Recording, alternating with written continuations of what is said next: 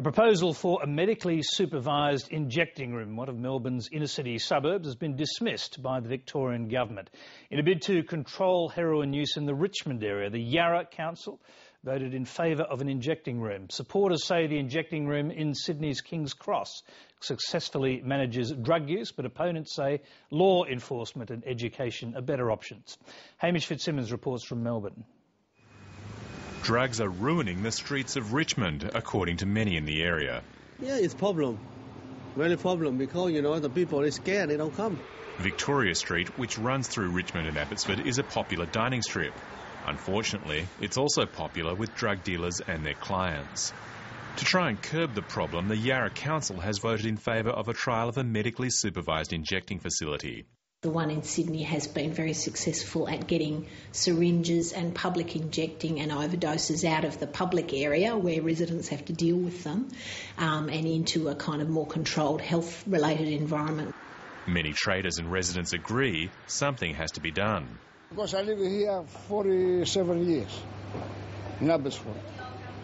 Now I started with the bed. The council's proposal needs the support of the state government, and it quickly vetoed the idea.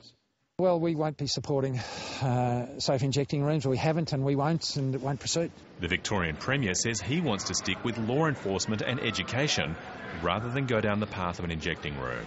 We've got to get the message through to young people that dabbling in drugs is dangerous and can and does ruin lives, and we're not going to give up. David, a former addict, believes an injecting room will take used needles off the streets but won't dent the trade, though he's hopeful it will mean those who need help will get it. I think slowly but surely society's starting to realise that, these so-called junkies or whatever are people. They're sons and daughters and brothers and sisters, and they need help. The supervised injecting centre in Sydney's King's Cross started as a trial in 2001.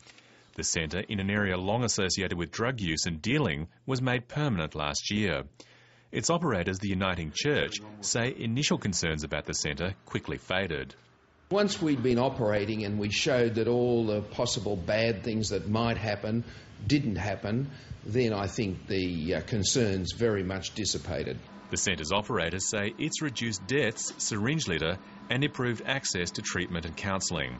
So the Victorian State Government shouldn't dismiss it outright. I think they ought to at least have a look at what we've done and see what the impact has been, read the evaluation reports and take them into account before they make a decision.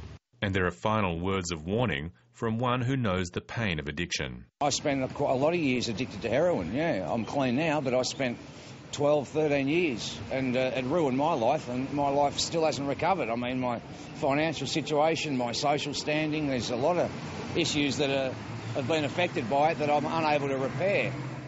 Hamish Fitzsimmons, Lateline.